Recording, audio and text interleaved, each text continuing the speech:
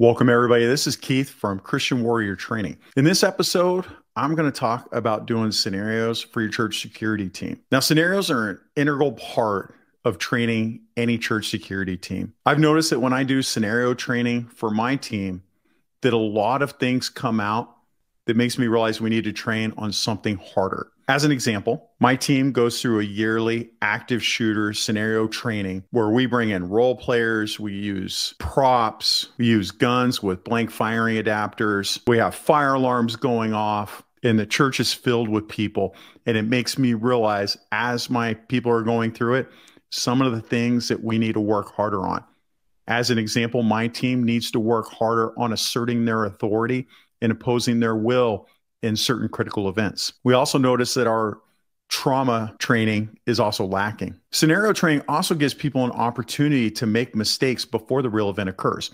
As an example, we will do domestic violence scenarios where a parent is trying to take a child that they don't have custody of and a fight ensues. Now, this is something that does happen in churches, unfortunately. And I notice that when we do these scenario trainings, that some people start making some mistakes that are totally common that we expect them to make. But the nice thing is we're doing it in a controlled environment where they can make those mistakes. We can correct them, have them do it again correctly. So that way, when the real event comes up, they perform flawlessly. So I was thinking to myself, what can we do to help you do better in scenario training?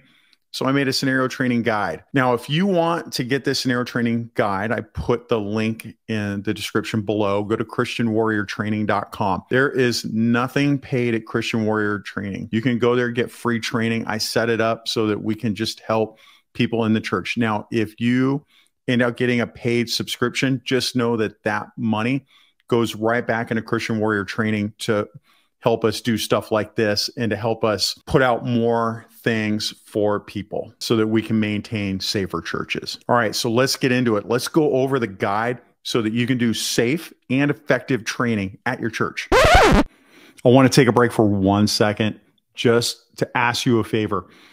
If you hit like, subscribe, leave a comment, even if the comment is, I'm here for the algorithm or whatever, a dot, anything, it lets the algorithm know that we're important and that other people should watch us.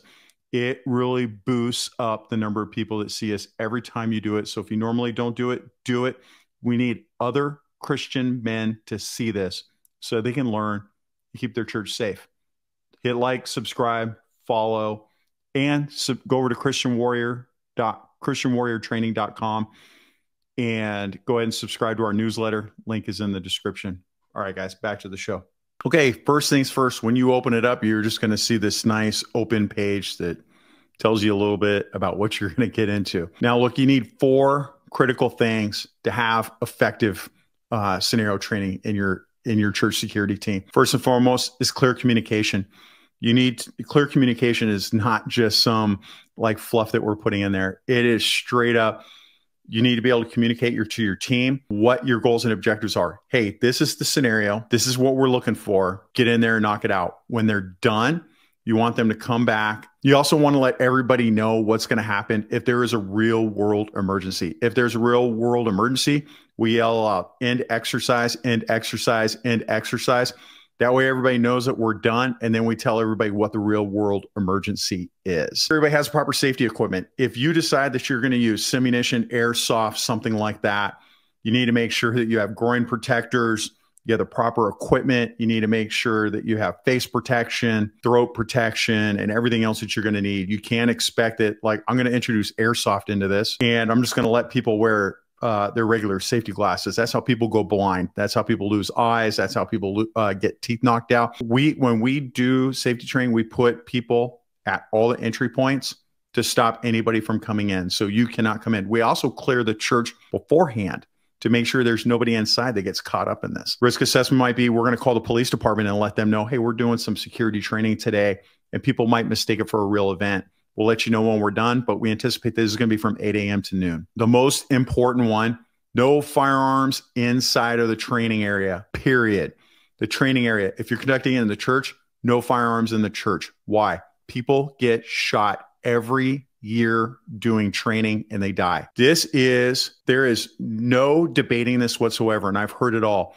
Well, what happens if something happens? Look, then put that in your risk assessment, but make sure there are no firearms inside. Then you put somebody outside of the church with a firearm to make sure nobody comes in if you're that worried about it, but they cannot step foot inside unless there's a real world event. And then you yell, end exercise, end exercise, end exercise.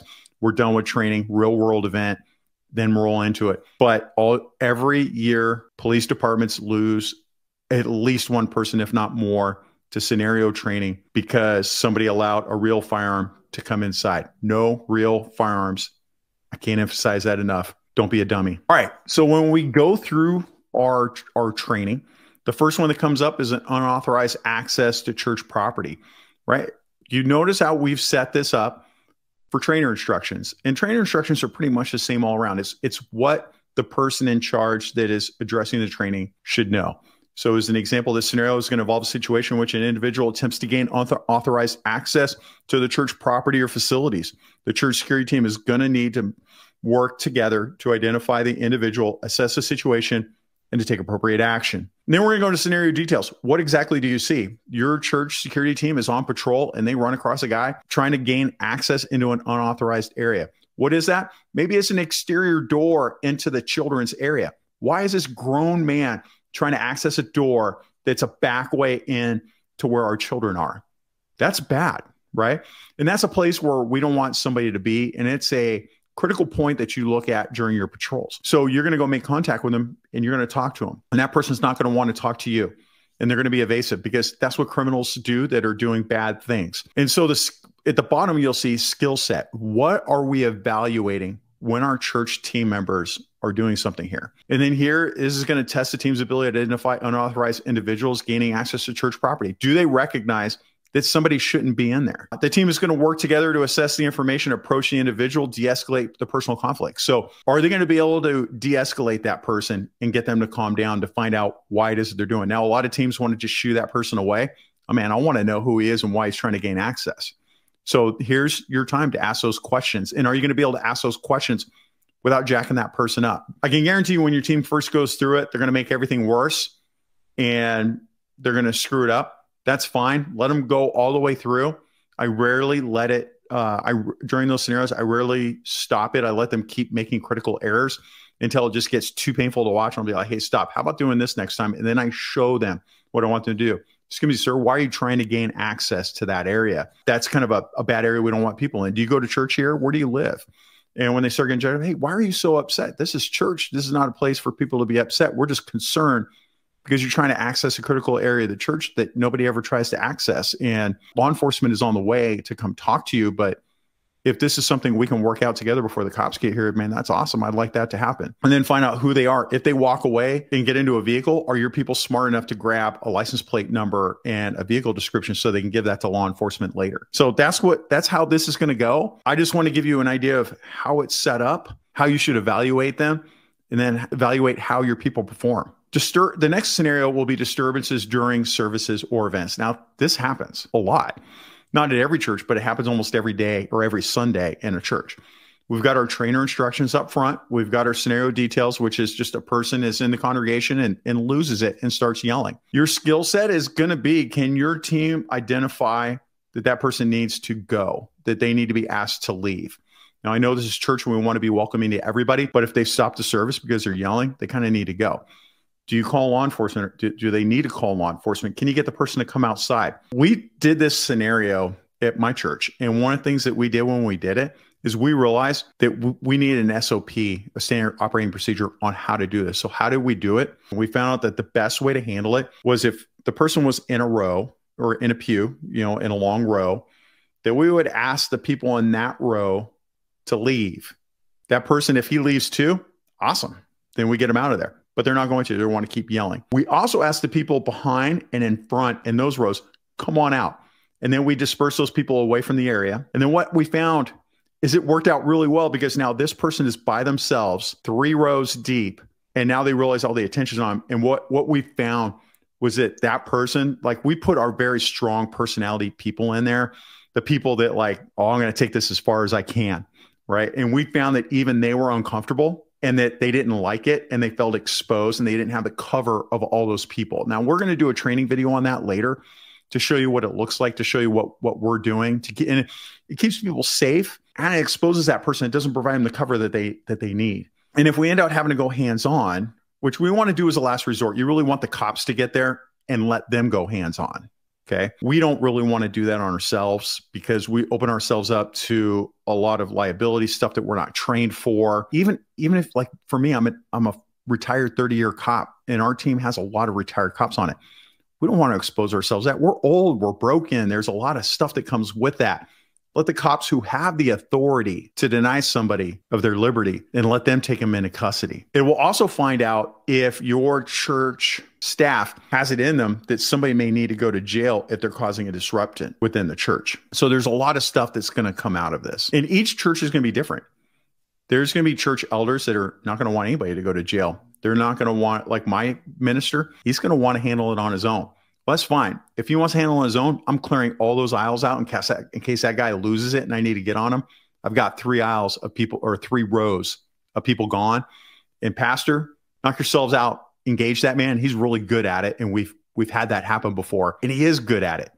But I'm still going to remove those 3 rows and let him challenge it that way. Okay, next up is theft or vandalism on church property. Now, we've got our standard thing up there about trainer instructions. In the scenario details, you come across some church damage and possible burglary. You investigate this further and you actually find the suspect breaking into another part of the church. Now, your people are going to stop him and then you're going to go ahead and detain him for law enforcement. Now, skill sets. One of the things that we find out with this one is that some people go hands-on with no warning and just basically are just grabbing people. And we really don't want to go hands-on unless we have no choice. You also find out if your elders are going to allow you to do something like that, because some elders, they won't let you do that. So when you come across them, what we really want to see is, hey, church security, we need you to stop right now. Stop what you're doing. Come over here. Let me talk to you. Now, most people are either going to flee or they are going to stop and make an excuse about what they're doing. Some of the things we want to make sure is that they de-escalate. We want to make sure that they call the police and they have the police en route at the earliest possible moment. If the person flees, are they going to chase them? What's your use of force policy? Is your church going to allow it? Well, we found out when we did this scenario, we really hadn't talked about it before. And we found out that we got to figure out what we're going to do as a team. Are we going to allow people to chase people? Or are we going to allow them to go hands-on? And we need some clear answers, right? Maybe your church has talked about that already. And so the person flees. If you're allowed to go chase them, all right, you chase them, but are you putting that information out to the police to let them know that you're actively pursuing them? And if you do chase them, do they use appropriate force to stop them? Because you have to use appropriate force, just like a law enforcement officer. You don't get to just do whatever you want. You don't get to shoot the guy because he's running away from a burglary. This isn't the 1950s. You need to do these to find out what your people are going to do. Now, we found out that some team leaders kind of go in condition black, which means they're so overwhelmed by everything that's happening that they can't think critically. We have some people that will engage them, but then don't know how to talk to somebody. Just remember that when they go through this scenario, we have our skill set that we're looking for at the end. One of the things that we want to look for is that if they don't do it right, that we have them keep doing this scenario over and over until they do. Never end with a failure, ever. Always end with a win, no matter what, because you're training them to do it the right way each time. All right, next up is a medical emergency. This is probably one of the biggest things that you're going to have that's going to happen at church. So you've got a medical emergency. It's going down right now. Person's having a heart attack in the sanctuary. Do you call 911, get everybody rolling? Do you grab your AED? Do you start CPR? Are you clearing the area? Do you have somebody outside to flag down the ambulance? Do you have somebody that gets them into the church? Have you cleared a path to make that happen? So what I like doing is just grab people if it's that critical where that person is in critical condition. I like grabbing people from because you're not going to continue with the service. Somebody's having a heart attack and they're dying, right? Get a prayer group going, right? They're going to start praying for this poor soul. And then you're going to assign somebody to go outside to flag down the ambulance as it comes in. I need you to go to the front door to guide them to the sanctuary. We need somebody at the sanctuary door to gather people or to get them through the closest door to get in there. You want another person to make sure the path is clear for the paramedics to get in there. And then you want a clear path all the way down. And then most churches, you're going to have some medically trained people. They're just going to jump in and start working on them right away. This is an easy one. Most people do it okay. What I find out is that people don't go out and, get ready to flag down the church. Now, as a first responder, I can tell you, like, if you've never been to that place and you roll up, it's confusing. Some of these churches are really big. My church is ginormous and it's a maze. It's like Winchester Mystery House sometimes. And you really need, I like rolling up and have somebody's flagging you down. They're like, come here. And you're like, right on. I know exactly where I'm going. Right. And then people go, hey, they'd go, I'm going to take you right to where you need to go. All right, let's go. Now, most of the time, they're not going to run like you're going to run because they're carrying about 100 pounds worth of gear in a gurney. So just keep that in mind. I liked having that contact with somebody telling me where to go. It worked out really well. And then remember, end on a positive note, okay? Is your team communicating with everybody else? If there's a failure somewhere, just do it again. So that way they do it right. Active shooter situations. We're not going to go over this today. Okay. I know people want to do active shooter. It's the granddaddy of all scenarios. The problem is to do it safely and effectively. It takes a lot of people, a lot of equipment, and a lot of safety. To give you an example, before you come in the church, you get searched. After you get searched and you have no weapons, which I find 2 people bringing in guns every single time. That is absolutely unacceptable in an active shooter event. Somebody's going to get shot. Somebody's going to die. Once they come in, you got to sign a waiver in case you get hurt. And then you're going to have weapons that have blank firing adapters. You got to have somebody assigned just to those that they're checking them to make sure that they're okay. You got scenario role players. Those role players know they can't point a gun in direction of anybody that they fire a blank off. It's up in the air. We don't want to Alec Baldwin anybody.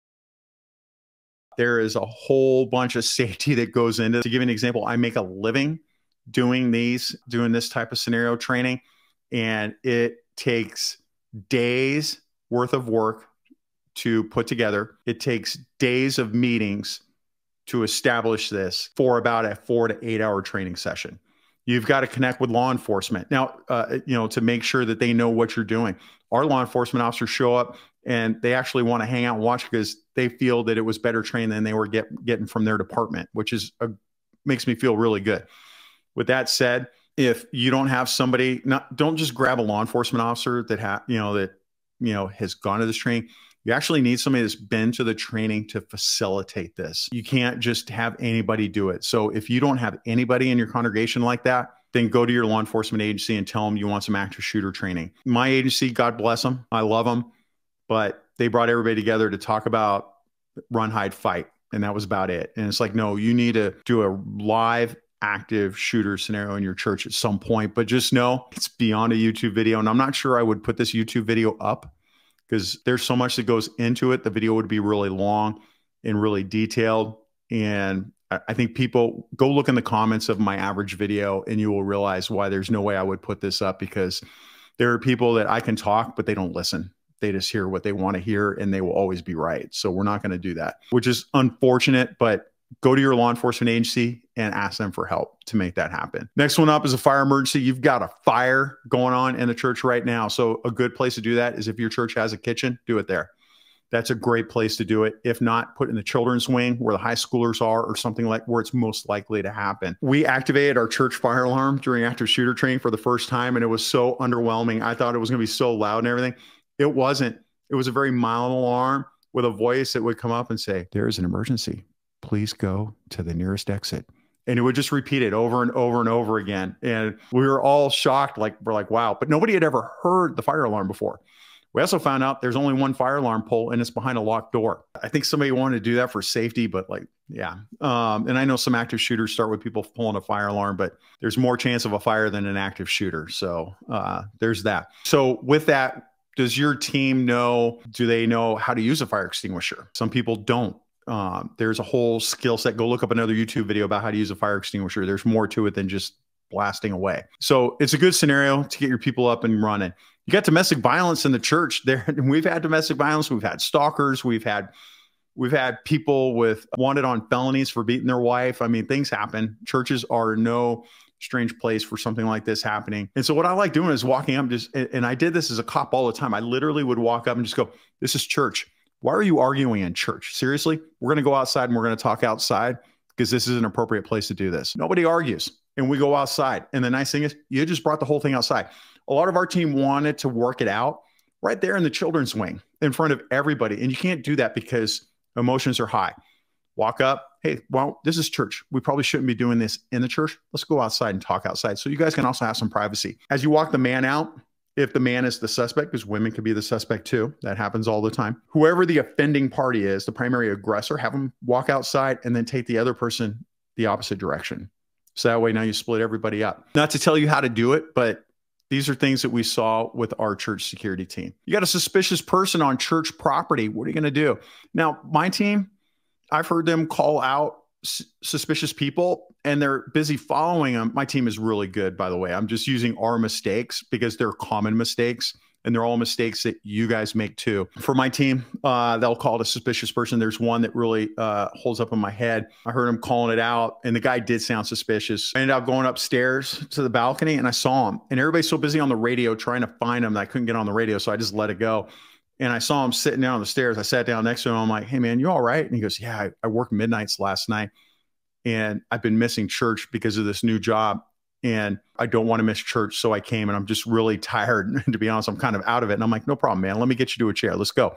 And what I realized talking to him, he's on the spectrum. He's on the spectrum, new job, working nights, but he wants to come to God and wants to worship. We're all good. There's nothing wrong with this guy. And so I get him in place. He's like, oh, thank you. And I'm like, no problem. I see him all the time. We say hi all the time. And he had no idea that everybody was calling him out as a potential threat. I got on the radio. I'm like, hey, I just contacted him. He's on the spectrum. He's tired. We're good to go. No need to watch him. And we're all done. So do some scenarios like that where they've actually got to talk to people. Got a child abduction.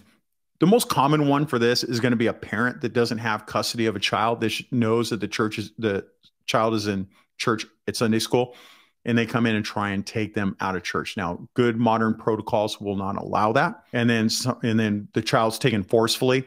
Do you guys lock down the church? Is there a way for the children's ministry to communicate with the safety team immediately? Ours do. They have radios. They can come up on the radio. Abduction. This is what's going on. We can get everybody to entrances right away.